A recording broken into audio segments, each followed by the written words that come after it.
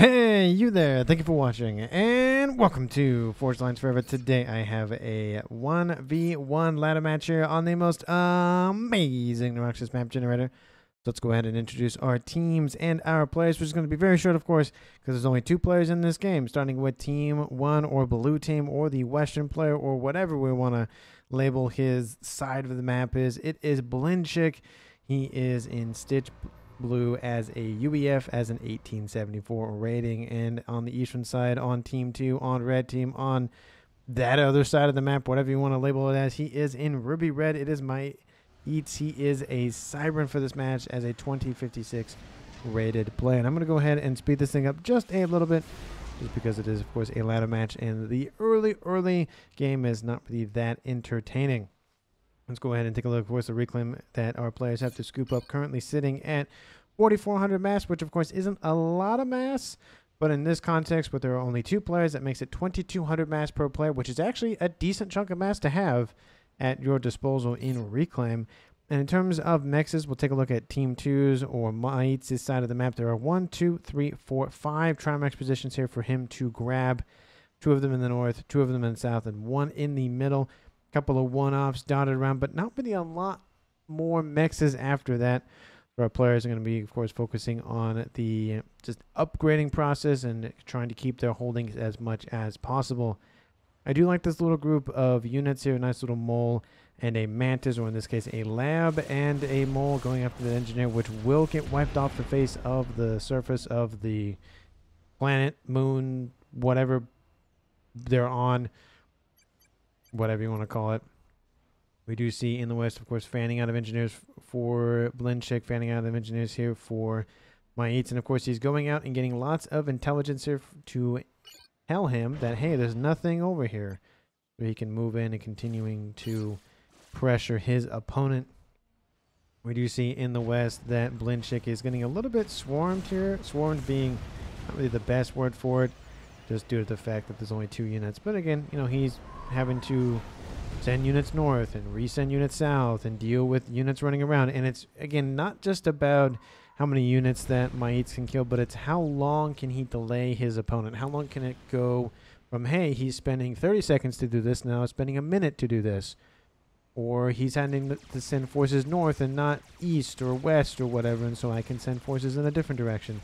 We see down here a couple of units going after even more engineers here for Team 1, the Blinchick. Again, being very annoying. Most of those units here from Mites get dealt with, but again, that expansion is getting slowed down every single time those engineers go down, have to be resent across the map. It's just very annoying for Blinchick to deal with, and you can see that he's not implementing the same strategy that Mites is essentially throwing on him. It's a one-sided affair here in favor of Mites for that strategy. In terms of the eco situation, it is a little bit in favor of Blinchick, so even though he's taken a couple of early losses, he's able to mitigate them and get his eco, of course, pretty much in par, if not a little bit in favor of himself in this game. But you see there's a mex missing there. Mexes are being built down there. Mexes already established here. Now more mexes being taken offline here for Mites. Of course, strategy has now been rethrown at his opponent, but of course, instead of going with a nice little intel unit and then a tank, it's just a couple of tanks, which doesn't allow for more intelligence gathering, but it does just punch straight through. It does more damage, not a lot of course, utility, but it is nice to just take out stuff quickly and efficiently. Lots of spam going to the north to deal with these units, and lots of spam going south would do the exact same thing. Mites, of course, doesn't have that many avenues of attack. He has straight down the middle. He has the southern side and the northern side. There's a couple of outcroppings. He can go all the way around, so maybe we'll see one of these two players just kind of deploy this all the way on the edge of the map strategy, which we have seen in other maps. It just is a little difficult to do because if you go straight west in this case and then straight south, you run into a cliffside, so you kind of have to curve a little bit, which may not work out in that strategy. We do see that now Blinchick is on the eastern side of this little pond here. Mites is moving in with his commander. A couple of units. Nothing too worrisome here for Blinchick. Looks like he just went for the mexes and just said, you know, that's fine. I'm not going to worry about it. I took 6 mass a second off of you, so I'll stick with that. For now, in the north, large group of units moving in from Mait's position. Again, he's just sending one group of forces from these, I was going to say mexes, but facilities north, and the same thing south. And it is an interesting strategy where he's not sending that much to the middle. He has his comm here. He's really using his comm as aggressively as possible. Same thing here with Blinchik. Both of these commanders know what they're doing. They play this game a lot. You know, we're talking about 1800 to 21 essentially. So these players know what they're doing very, very well, which is one of the reasons why I like casting high-rated 1v1s, because this is just peak level entertainment in the one-on-one affair. It is not a annihilation game, which it could be. It technically still is, but it's mainly an assassination game where can one player kill the other one off faster? Because if you kill one player, that's it. Game over. You win, or if you die, you lose. There's no second chance with another teammate. There's nothing. It's just you versus the other person on the other side of the map. We do see a couple units moving in here for Blinchik. Again, same thing earlier on. Not really any worrisome amount of units building for one way or the other. This is a little bit sketchy, a little bit, but there are some forces here for Blinchik, so it's really a not even affair, but it's pretty darn close. It does look like T2 land is online though, so those T2 units will be very, very potent in dealing with the rest of those Mantis from a Team 2 Cybran player. And we do have a Cybran via a UEF, so the classic matchup here in the, of course, customary blue for the UEF and red for the Cybrans. Love to see that, of course, coming in from the campaign, because when you play UEF, you play as blue, and you play the Cybran, you play as red. It's just the faction colors. I wish you could change them, because I prefer, of course, to play as forest green, but, you know, can't always have the things that we want, that sort of thing. Nice little flak cannon running around, going after those bombers running around. Nothing too worrisome, but this is a little bit worrisome here for Blinchik, losing a couple more mexes. Of course, the focus not on the facility, not on the radar, which I would have loved to see. But that's another 6 max a second down. Engineers immediately moving in to replace those lost lost structures. So it's not really looking good on the south side here for Blinchik. It's not great, but it's not bad for Maitz in the north. So it looks like, so for Team 2's, Maitz is winning the south and doing very well in the north. Nothing hugely in favor of Blinchik though, but he does have T2 land and he has T2 air. So he's producing some gunships. I feel like he should produce maybe some Janus to really just bombard large groups of units stacking up. Maitz has built a gun upgrade. Blinchik has built a gun upgrade, so they are both running around with those upgrades on board. I would like to find some way to fix the whole nonsense of why isn't it showing me the white text to say, hey, this comm is building this comm is building this is progress on it. I don't know what the setting is. I've looked through them. I can't find it. I think that's the one, if not, I think there's maybe one other setting that I'm missing from my old machine, or other machine I should say, the one at home that is a lot better at doing the everything. But, you know, this is what I got. This is what I work with. I have to work with, so that's just what I have to deal with for now. It's not a big deal. It's a little frustrating because it's not my normal setup that I've been using for videos for the past, oh shoot, year and a couple of months. But at least it's better than having no videos released for 2 weeks, and I think everybody else would agree that you'd rather have something, which is better than nothing, which I always say, but, you know, there are some that would say just wait, but, you know, not going to get into that right now. Anyways, sorry for the distraction of the nonsense going on here from myself. It is 16 minutes on the clock here. It does look like Team 2's Maitz is doing very well and just holding the middle of the map, not letting Blinchik invade. He is pushing with his commander.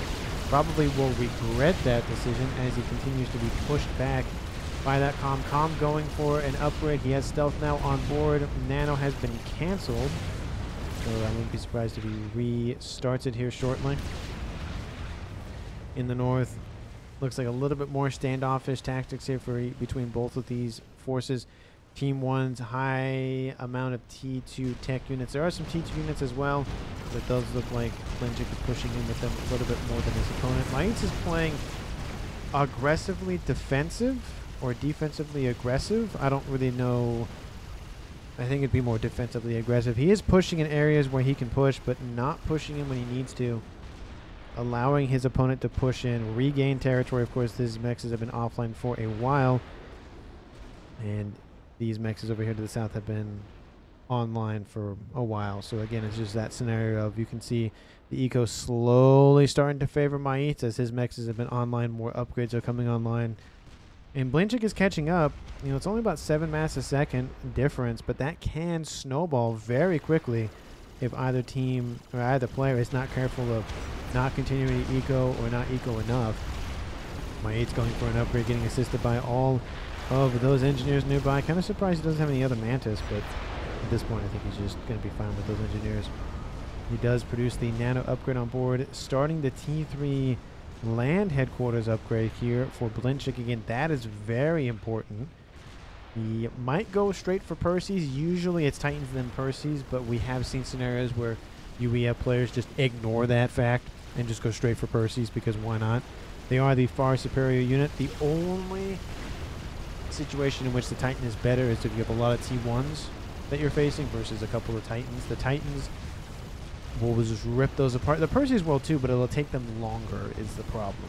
The faster you kill units, the less damage you take. The less damage you take, the more hit points you have left, which means you can survive more battles and all that sort of goodness. Maitz not pushing in, getting a couple of T1 PD online just to protect this flank as he sends his forces forward. Will that keep Team 1 Blinchik at bay? Probably not, but you know, a Team 1 PD or 2 never hurt anybody. Maybe.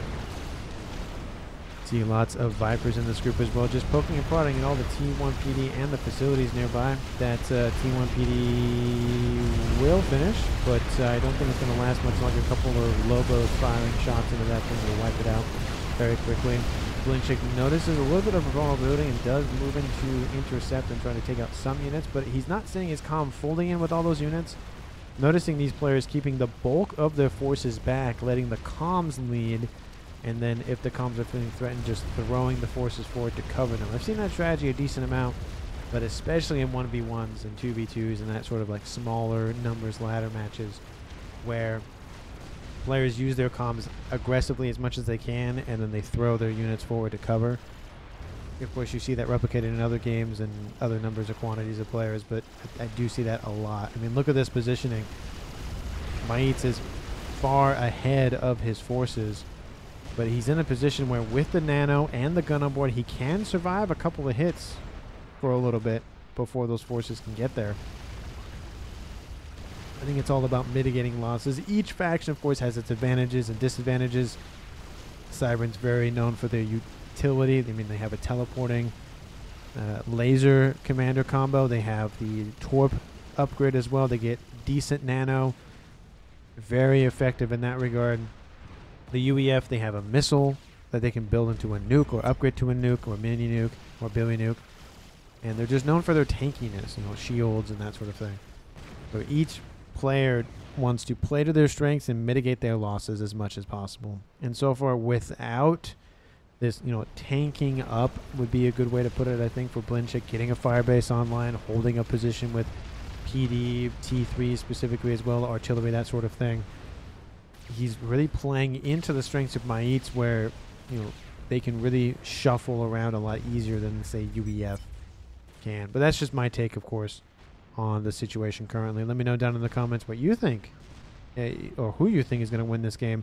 Of course, Eco is a little bit of a indicator of who possibly could win. It isn't the tell-all, but it is a little bit of a window. We have 100 mass being produced here by Team 1.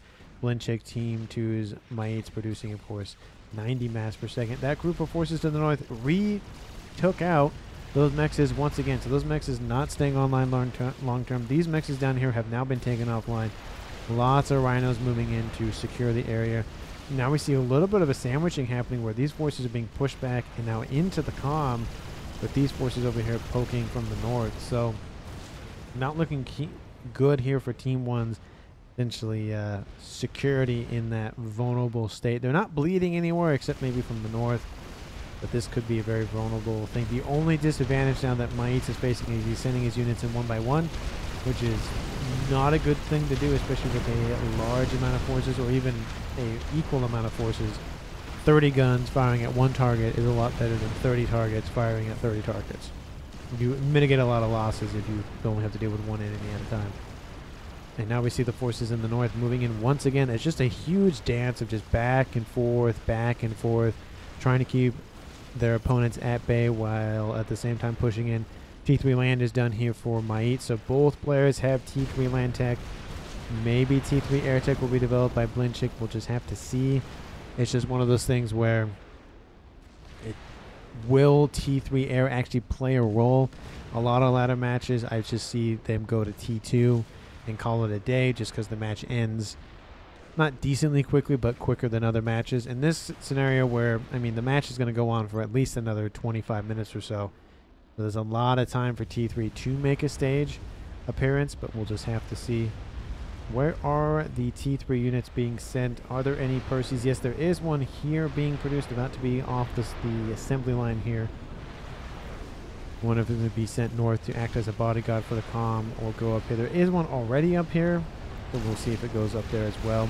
There isn't a lot of T3 units at all online as of yet, but I wouldn't be surprised to see some built here pretty shortly. It needs to get those T3P gens online to supply the power for those investments. Of course, not as important as when you need to go for air or navy, but you still need those T3 just in case. Transport with a unit on board.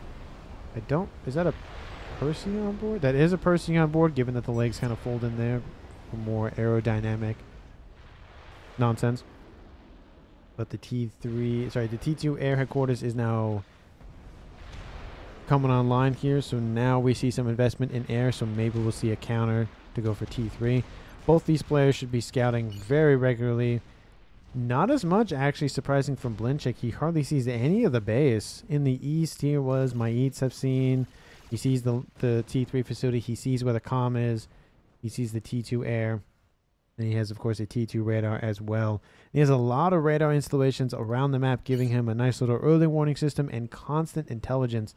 In a 10x10 like this, an Omni is all you would need in your main base, pretty much. Yeah, it's a little bit better to have it a little bit far forward to get that Omni really just cooking with all of the range on board, but at least in terms of seeing everything on the map, mostly getting T3 is kind of important. And we see that Blinchik is suffering. He has one radar system down here, and that's it. I don't see any other radar system, so he's really hurting on intelligence. He needs to get that air scouting happening a lot more to assist with that. In the north, we do see more forces just colliding with one another. A lot of T2, a decent amount of Team 1, Medusa, couple of T3. I thought I saw that other Percy somewhere, but maybe he died. No, he's not dead there. Maybe it's just the one. I did see one on a transport, but I don't know where. Oh, it's up here, actually. Blinchik sends the unit up here, but now a T2 gunship's going to come in. It's 7,200 hit points to chew through, so it's going to be a little bit of time. But I wouldn't be surprised. Yep, another one is inbound. By the time that unit reaches these mexes, either it will be mostly dead or dead.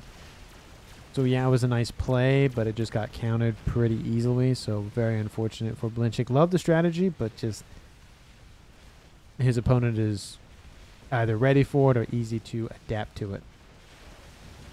Couple of bricks in the water. We see over here in the middle, Blinchik still running around. He has 3-star veterancy on board. That commander gets nice overcharge, kills off a rhino there.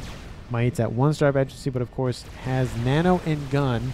And that is a very important thing to note, that 28 hit points a second regen. I had to check for a second.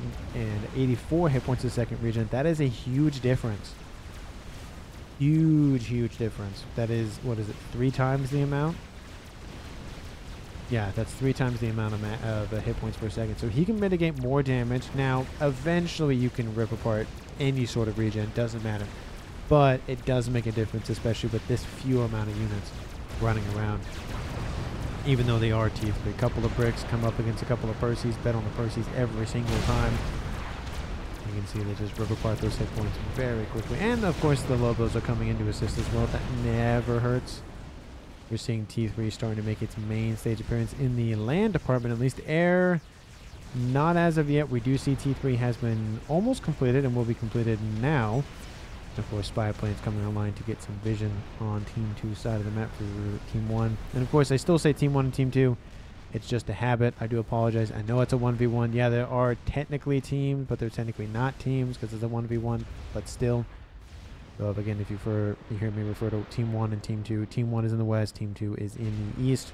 In terms of the game so far, Team 1 and Team 2, Blinchik versus Maitz, staying at roughly the same amount of eco, a little bit in favor of Blinchik, but not by much, 8-10 mass or so. In terms of map control, it's very fluid, but I would definitely kind of cut it in favor of Maitz at the current moment. I'd say 52% versus 48%. Relatively. And let me know down in the comments who you think is going to currently win this game. And of course, if you haven't done so already, please like the video and subscribe to the channel and share this video with your pets, because even your pets deserve to watch quality content that is this wonderful game that is to bring Commander Forge Alliance forever. You see that 3-star veterancy, almost up to 4-star veterancy here for Blinchik. Still only has the gun upgrade. Kind of surprised he hasn't gone for any sort of shield upgrade or even T2 or any sort of other upgrade to really assist with the middle of the map. You can see it's bare bones for both of these players, but of course Blinchik not having these mexes online, it's hurting. This is 18 this per second mass that Maitz is getting, that Blinchik is not, just because this roaming band of bricks and rhinos and whatnot are running around constantly. And I'm trying to lock in the mass per second, but it's just not letting me do that. You know, I hit double click or whatever the command is to just set it there, but it's not staying, which is very frustrating. Again, if anybody knows how to get that white text to appear, if there's a setting, I've looked for it, I couldn't find it. I could have read something wrong, which is entirely possible. I was saying, hey, this comm is building this upgrade, or hey, this is how much progress is on that kind of white text. Let me know down in the comments so I can get this thing essentially as close as possible to my old machine. It's one of those things where I made a change by accident or on purpose and then forgot how to make it, and then can't find how I made that change anywhere. It's that sort of thing. We're approaching on the 30-minute mark here, and Team 2 is looking very well. In terms of map control, Team 1, of course, needs to really get that middle position online. The only issue, of course, with trying to hold it is these bricks come out of the water, blip it down very quickly, and then hide back down. It's very one-sided in that regard. Essentially, you'd have to build a base back here to really make a little bit of no man's land, but then these mexes are in no man's land, so at the end of the day, it's not that great here for Blinchik. And now we see that he sent his comm to the north. Got a transport on board, which is very dangerous. That transport gets shot down. That's a dead comm. We did see a lot of interceptors moving in, almost like he knew, or Maitz knew that's what was going on. You can't see him up there, but maybe he saw something or felt something maybe through the ether. Couple of bricks moving unopposed. There's nothing really here. There's more Percy's being built, but it's going to take a couple of seconds or 30 seconds or however long it's going to take to build those. But Team 2's going to have a little bit of just a nice fun time in Blinchik's main base. We do see wall sections around the map just to kind of curtail enemy movement here for Blinchik. A couple of units dropped off, it looks like, or walked over, most likely dropped, or possibly walked over here.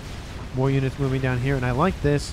What's going on? He sends a couple units north as a distraction, goes after a couple of mexes, while he sends another group of forces south to go after another group of mexes, really sniping at Maitz's eco. Now what he needs to do is go north, drop another group of units, and send it from that direction. We do see the comm has been transported over once again, or he walked, most likely transported over. And he has lost a couple of P-gens, and is that hurting his power? Well, to be fair, even though he lost those P-gens, he still would be hurting the power due to all the power required to build power. So you need power to build power, to have more power, to build more power. It's like, in order to have money, you gotta spend money. In order to spend money, you gotta have money. That's that whole thing. We do see that in the middle. Still, Maitz holding position. Same thing with Blinchik. We haven't seen a lot of comm-on-comm action. A little bit in the beginning, and a little bit kind of dotted around the map, but that's really about it. You can see Blinchik's eco really suffering because of that power loss. Once he fixes it, though, see, there we go. He's back up to 155. Oh, he's back down again. Never mind. In north, again, another group of forces moving in. This is really where Blinchik is vulnerable. Multiple attack runs have happened here. Multiple mexes have been taken offline, one after the other after the other. It's really hurting his eco long term. You can see in the southeast again, it's starting to happen more frequently here against Maïts here for Blinchik, but not as many times. And we do see the counters are very sparse in the sense that there's a large group of forces need to divert to another large group of forces here from Blinchik to Maïts. And in the southeast, we have air units dispatched against ground units who can't fire at air units. And yeah, there are a couple of ASF inbound, but a little bit kind of slow to the call there, which will mean another Percy falls offline. Those are a couple of units that probably could have survived had those ASF responded sooner. And yes, there are some interceptors to try to counter those ASF, but there's a lot of ASFs at this point. Those interceptors may get one or two of them, but all of them will be taken out, and that one just got wiped out of the sky, to be fair. And here comes the slaughtering of said interceptors. There is a spy plane mixed in there, and an ASF as well. Again, it's one versus, I'd say, half a dozen or so. And those triangles for Maïts are being completed very quickly. Transport with another group of units inbound. There are engineers to scoop up the reclaim. It's really going to help not Maïts, but Blinchik rebuild once again. And another group of, I think those are engineers? No, those are Percys on a nice little star lifter. He's going to send them over here. If he sends them too far in, they will be shot down by a transport. Air Scout does spot them. We'll see how far in. Transport. Oh, is it going to get shot down? It does. He sends them in too far. Ooh. That's got to hurt.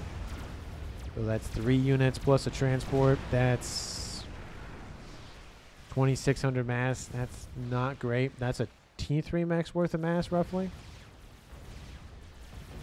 And now we see another gunship just down there. Now we see the comm of Maïts coming in to A, secure the area for the engineers to come in to reclaim, or himself, or B, take out the rest of these forces from Blinchik. Now the fighting is happening on Team 2's side of the map versus Team 1's, which is beneficial for Blinchik because the fighting's not happening taking out his structures, but the reclaim is sitting on Maïts' position, which means it's easier to reclaim.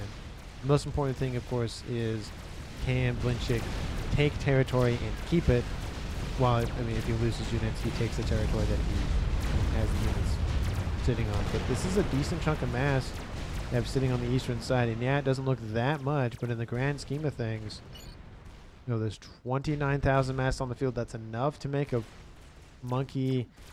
I think it's enough to make a fat boy. It's pretty close, I think, if it isn't. And in terms of reclaim totals overall, Blinchik is leading a little bit, but not by much. And then total mass accrued, it is favoring Maïts ever so slightly.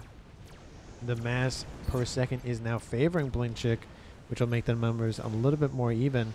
But again, large group of T3 forces building, and Blinchik doesn't have that many forces around. He's constantly sending in by 2s, by 3s. Another transport inbound kills, well, not kills, but gets killed off by the ASF. But the bricks are able to at least try to fend off the Percys. And I don't know, where were those engineers going? Have no idea. Now we have a couple of bricks sandwiching a couple of Percys moving east to the west. We have the comm over here in the middle, finally trying to reestablish himself in the west. Unfortunately, I feel like those mixes are not going to last much longer. Not T3, but 5-star veterancy on board that commander, just barely over. And he's just taking shots. He's just not doing anything about it. And that brick, to be fair, could have taken off these 3 mexes very easily. No bombers as of yet here from Blinchik. No bombers as of yet here from Maïts. There could be a situation where enough gunships or something comes and kills off the comm. He has dropped into the yellow, to be fair. It is pretty high yellow. He's sitting at 12.5k, almost back up to 13,000 hit points out of 18,000. The comm of Maïts is actually now down here. And still, the middle is open pretty much. Yeah, forces can come in to try to close the gap, but there's really no concerted effort to guard the easiest avenue to the other side of the map. I don't know if that's a strategy on purpose or by accident or both, but it's just one of those scenarios where if Blinchik had enough forces, he could just march them straight down and possibly just call it a day there. In the north, another group of forces inbound from Maïts just rampage in the countryside in the north. That same group of mechs is taken offline for, what, their 6th time at this point. Percy's trying to hold off the bricks, but there's just not enough forces to hold this position long term. Might's constantly coming in, and he is sending his units to their deaths, but he's doing economic damage all the time, and it's not allowing Blinchik to get a base online, to get shield, to get PD, to get AA, to get anything online in that northern section and make it autonomous. He has to constantly micro that section of the map, and that's APM that he could be spending on a bunch of other things. And that is one of the strategies, is just draining your opponent of so much APM where you could be attacking from 4 different directions and he can only cover 3 of them, and that 4th one is the one that ends up winning the game. And that is a strategy to do in all manner of numbers of games, whether it's 1v1s or 8v8s. It works every time. Just overwhelm your opponent to where they can't do anything anymore, and they'll eventually just break underneath the weight. Blinchik is retreating. Don't know why he's retreating. There's only 2 bricks here, but again, that might be partially due to the fact that he still does not have any other radar systems online. Still only 1. You can see this is what he sees. He cannot see those bricks. Those bricks, from what I remember, don't have stealth capabilities on board naturally, so, or at all. Of course, I can't see the detailed stats. That's the other thing, is I can't see like the transportable, aquatic, all of those little easy features to read. Again, I've enabled all those settings. Don't know why they're not showing up. More Perseus being star lifted. I don't know where they're going per se. It looks like they're going northward. Lots of air facilities now planned here for Blinchik. He might win this game with air, and in the air department he is losing now. Does look like Maitz has not developed a little bit more air facilities. Now he's going for a crab, skipping the monkey, which I feel like at this point in the game, if either player builds an experimental, that's probably the game. Because all it will take is one to just ravage either the main base or the comm or both, and that would pretty much nullify any sort of ability to come back. Gunship come in and just clean sweep these mexes. This is even a T3, and I don't know it's going to last any much longer. I mean, it's losing hit points very quickly. There is a nice little skyboxer over here who has dealt with most of the gunships. There's another one and another one and another one coming off the line all the time. So yeah, the T3 Mex is saved, but it lost all of its mass storages, which means it loses 9 mass per second, plus these T2 Mexes, who have also lost 9 mass per second. So that's 27 mass a second that Blinchik is now lost, putting Maitz in the lead once again. Oh, no, oh. Maybe not. Maybe that was, I don't know. The number keeps going up and down. Maybe it's recon related. But the ASFs for Maitz are sitting on the northern western side of the map, on technically Blinchik's side of the map. He just doesn't care. He's like, hey, I can sit him over here. I know you can't beat me. And that's where he's been attacking a while. He knows this side is weak. This side is a little bit stronger. And that's why we've seen more inroads with Blinchik on the southern side. But we do see now Maitz is countering with a large amount of bricks. He's not allowing any units, even if they get transported down there, to go anywhere at this point. A couple of remaining units in the north. Is Blinchik producing any sort of big ticket items? He is going for a upgrade. It is the shield upgrade, so it'll give him 19,000 hit points, keeping him at 37,000 hit points combined. Now we see a couple of Perseus emerge from the water. And I think the bricks will have this. Actually, they had a little bit better engagement, I think, initially. And of course, the Perseus are not shooting at the same target, so that doesn't help. We do see a couple of gunships going to assist that fight even on top of that, so not really great here for either team, but it is a little bit better for Maitz because of course the eco lands on his side of the map, but the reclaim does, at least. In the south, another group of forces brewing. Not that many, a couple of Perseus, a couple of flat cannons, a couple of shields, and a couple of fodder as well, but it's just more posturing. And you can just see, look at this, that Team 2 still controls it. And now even in the water situation, the bricks have the upper hand. The Perseus don't have torpedoes on board, but the bricks do, and that's a one-sided engagement. The I keep saying Cerebral. The Cybrins are known for their utility. A lot of units have torpedoes. I mean, you have the brick, you have the monkey, you have the Wagner. I think they have torpedoes on board. I think they're technically torpedoes. I think. They're under the water at least. And then the monkey, the comm can also have torpedoes, obviously torpedo bombers. there's a lot of units that can use torpedoes. They are very effective in the water in that regard. You can see they're still damaging the Perseus. So even if they come out, this one has 20 hit points remaining. This one has 1,000. That one easily wiped out. The other one not going to last much longer. And even just the passing Renegades chop up another couple hundred as well. It's not looking good for Team 1's Blinchik in the middle. Looking like it's a little bit better in the north, but not by much. And in the south, once again, the force is wiped out, or getting to be wiped out here shortly. It's just not going well for Blinchik in any theater, either in the north, the south, or the middle. Shield is now done. He's now, again, like I said, sitting at 37,000 hit points. And I don't know why it's stuttering so much. I don't know if it's just because, for some reason, my machine doesn't like this replay in particular. But I recorded that other video earlier, and I had none of these issues. At least this one, at least, which is very weird. Seems like every video I do, there's a different issue. Yeah, I had this really weird recording issue with this one in particular, where I was a little bit over 25 minutes or so, and I noticed that there was just an error message, like there's not enough space on where I was storing the recordings, essentially. And there went an Omni as I'm talking about it, and it was completely, there was like 2 other recordings in there. That's it. That's all that was in there. Maybe 10 or so gigs out of 200 gigs storage. I just don't know why. That was an error message from OBS, so I had to restart. That was annoying. Another T3 mechs about to go down. Facilities go down. That bomber is going to get shot down, but more importantly, the Omni got taken offline, and Blinchik is now blind. He went for the Omni, but can't keep it online long enough. Couple of couple of whalers inbound, going after more of those T3 mexes. One gets taken offline. The second one is not feeling well. There's a lot of skyboxers down there, and they rip apart those hit points. This position over here, vulnerable to everything. That's another 18 mass a second that Blinchik is just not getting back anytime soon. Very unfortunate. He's just suffering. But he is, to be fair, even though he has lost the T3 mechs and the other T2 mexes, he's still sitting at more mass per second than his opponent. That could be reclaim related. And in total, it's about the same for how much reclaim each player has, well, reclaimed. Those bombers going to be very dangerous if Maitz is able to stack them up, which is one of the reasons why Blinchik probably sent the spy planes in. He'll see the crab that's being built, and it's already half done. That could be the straw that breaks the camel's back. Blinchik isn't producing any sort of units to counter that in terms of any bombers.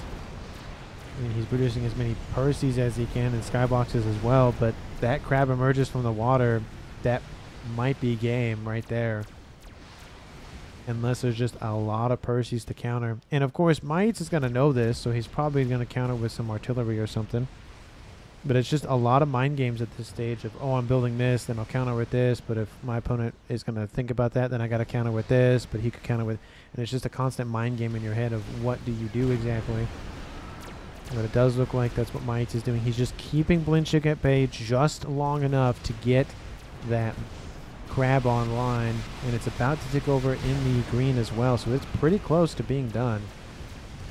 And there is a FAF board that has been started. Will it be finished in time? I don't know, unless most of the mass, and it does look like a lot of the engineers are going to that. It's going to be a UEF versus Cybrin experimental one-off, essentially. If one experimental lives, it's not game for the for that one player, because you can still counter a Fat Boy very easily. It is kind of easy to counter a crab. It just depends, again, what forces you have, what defenses you have, that sort of thing. In the north, those mexes, again, staying offline. A little bit of attack did happen. Blinchik moves north and goes, hey, I have 37,000 hit points and a gun, so go away. Just see, again, a brick or two running around. Another T2 mech's going to go offline. That's another 6 mass a second. And Blinchik cannot afford to lose any mass. He needs to accelerate the Fat Board construction. It's almost going to tick over into the yellow, to be fair, but that crab is almost done. It's in the green. It's going to have a little bit of walk to get here, or get there, I should say. So it's all going to come down to, can the crab do significant damage either before, during, or after the Fat Boy is constructed? Because if the Fat Boy stays online long enough, It's going to force Mait's forces back decent amount, or at least into the water. And it could just be bombardment till death, essentially. ASF moving in, and gunships moving in as well. Gonna go after that. Percy gonna wipe its face off the surface of the planet. There goes that. There are a nice little half squadron or wing or so of those gunships, and they're gonna go for a T3 P-Gen. That's gonna hurt. That's not gonna be great here for Blinchik. That is gonna go down. Even if the gunships lose all of their numbers, that is a big ticket item to lose. There's a couple more P-Gens back here. P-Gen does blow it, takes out a couple of ASF actually with it. And those gunships get in behind the AA forces. The AA forces, of course, now targeting, or the air forces, I should say, targeting those units. The experiments is now done for Maitz. Man, it is just pausing halfway through for some stupid reason. I don't know why. And we do see, of course, the whaler getting bombarded there. Of course, that P-Gen is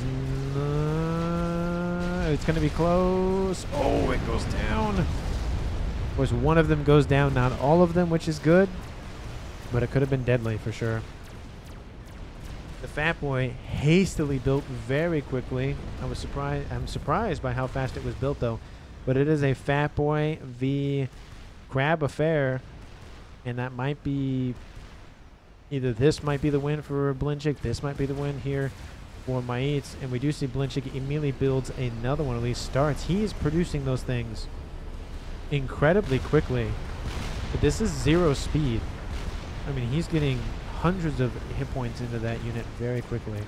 Transport with a couple of bricks inbound here, and the transport gets shot down immediately, actually right next to that wreck too. Really easy for those engineers to scoop up the mass. Now it looks like the Crab is not going to go straight down the middle. It's going to go south and then north. It does buy Blinchik even more time to build his second Fat Boy. And there's a lot of bricks going to stack up here to protect this Crab. And now we see a couple of Gunthers being produced to counter the Fat Boy, not allowing it to get close enough to do damage. That is a good way to counter it. You just have enough T2 artillery and it just can't really go anywhere. Because if it moves close enough, it's dead. Because you just rip it apart.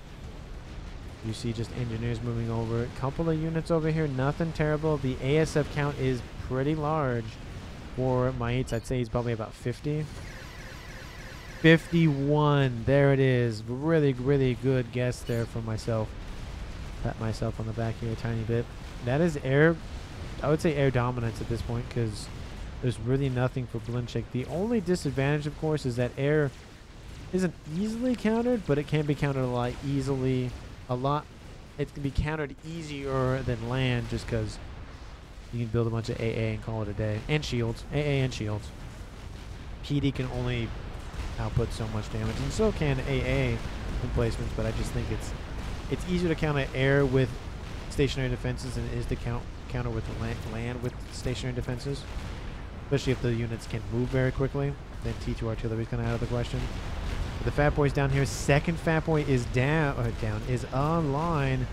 And that Crab might just full send it. Most of those T3 forces, if they are targeted, will be wiped off. But they might just go straight for the comm if he knows where he is. Does Maitz know? Oh, he knows, and he's going to get that comm. We do see artillery has been built, but it hasn't been built in time. Blinchik knows it. He knows he's under threat and has just got to flee.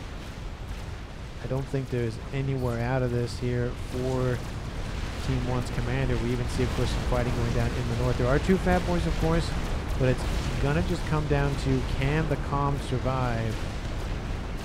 Or can he be killed off by Maitz's Crab? And now we see the Crab shifting southward. One of those Fat Boys is definitely exposed here. It's moving too far north. It's now in range. And that Crab's going to have a nice engagement here. Blinchik is now going to be overwhelmed. Even if that Crab is defeated, all the bricks going to come in, wipe out. Essentially, the P-Gens would be the main target. Blinchik sitting at, again, 37,000 hit points. 1 brick is down. Next, thanks to an overcharge, 1 Fat Boy is down. Now we see a Novak center being hastily, essentially, reclaimed. I don't know what he's going to do with all that mass, though, but Not going to go P-Gen, not P-Gen, but E-Storage is blowing up next to the comm. Not a great idea. The Fat Boy over here, that's not going to be good. Shielding a P-Gen, that's going to blow up, probably be killed off the almost killed off the Fat Boy. And now it's just going to be a running down on the comm. He's going to get into some more shielding, but here comes all the focus fire from the bricks. The crab, of course, was the main distraction. That is what threw the defenses off for Blinchick. And will pretty much ultimately end his life. Another P-Gen is targeted. That's going to almost kill the comm off. And that last P-Gen might just do it. He might die by... Ooh, he almost died by P-Gen, but he died by, I think, a crab shot technically. That is it here. 51 minutes, 37 seconds on the clock. And Maitz wins the game here at, I mean, like I said, almost 52 minutes.